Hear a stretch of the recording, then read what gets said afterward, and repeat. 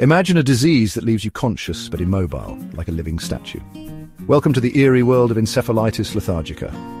Encephalitis lethargica, also known as sleepy sickness, first appeared in Europe during the winter of 1916 to 1917. It spread rapidly, affecting up to 5 million people globally. The symptoms ranged from high fever and headache to bizarre eye movements and severe lethargy.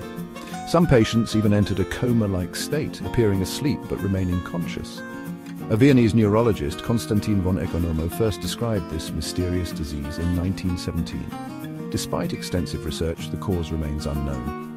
Theories link it to the Spanish flu pandemic or other viral infections, but nothing is certain. By the late 1920s, the epidemic vanished almost as mysteriously as it appeared.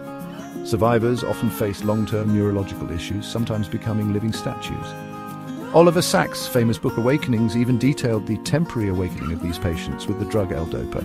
Encephalitis lethargica remains one of medicine's greatest mysteries. So what do you think caused this eerie, sleepy sickness? Drop your theories in the comments.